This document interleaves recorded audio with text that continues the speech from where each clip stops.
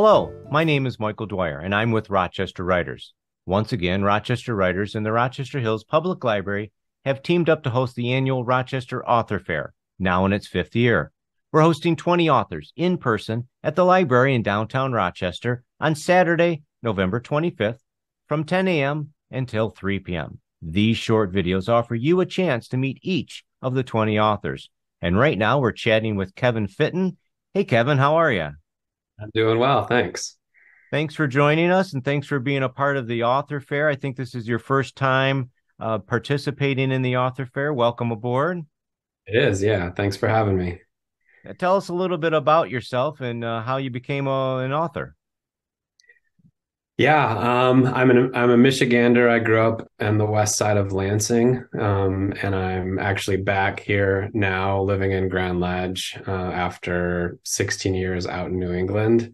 But loved books. I think like a lot of writers loved books from an early age, and then for me, like a huge piece of it was my senior year of high school, taking AP English and getting to read some of the really great books that kind of really, inspired me and made me understand that books can be so as powerful as they can. So reading Invisible Man, Catcher in the Rye, books like that. So that was probably like the big turning point for me, was just being exposed to those kinds of works.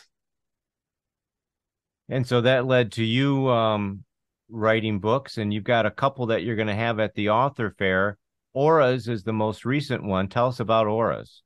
Yeah, Auras is a collection of short stories that I had been working on for 6 or 7 years through grad school. Um, and then, trying to shape, taking these pieces, these individual pieces, and trying to shape them into something that is like a coherent whole. So that meant, dropping some stories that I'd written, adding some stories. Ended up going with an independent publisher out of Vermont, which is where I lived for like 11 years. So there's kind of it's in it, in the stories kind of cross over my time in Michigan, time in Vermont. So the stories tend to be set sort of, half of them are Michigan stories and half of them are Vermont or New England stories. Well, very similar landscapes and countryside. New England, especially Vermont, has some wonderful countryside, which is northern Michigan, I think. We both do maple syrup, so there's a connection there. Yep. Yeah, and So I we don't think, actually live next. One of the next towns over from where I live is Vermontville, which is very different from Vermont, but it it does share some name.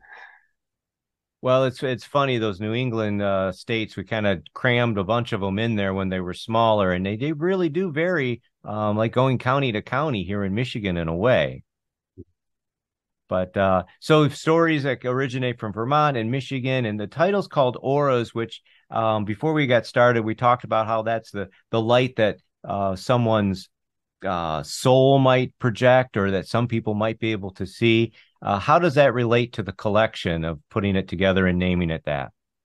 Well, the title comes from the last story in the collection, and it's one of the ones that I wrote last. I wrote it actually during the pandemic, and it's about a man who discovers that he can see COVID. So he can see uh, little bits of it kind of glowing, and then he can see when people have it infected in their body, and they give off this sort of aura. So it's the only story in the collection that has like a magic component to it, or something like a supernatural component to it, which is part of the reason I put it last, because it shifts just a little bit.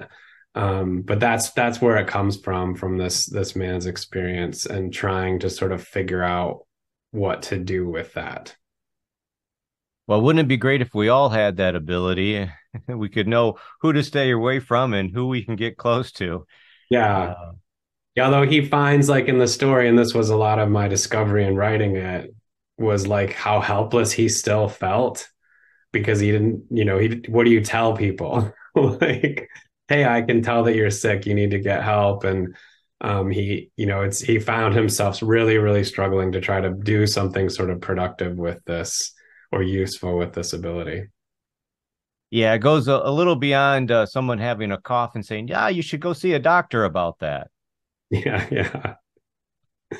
Well, you're going to be one of 20 authors at the Rochester Author Fair, the fifth annual. You're going to have both books. Is that what you're going to have there?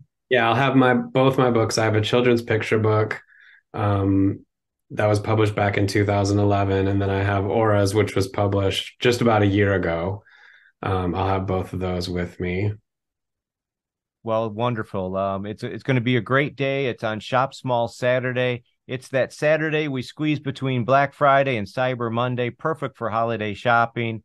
So we look forward to meeting you in person at the author fair, and we'll see you there with the other 20 authors. Great. Looking forward to it.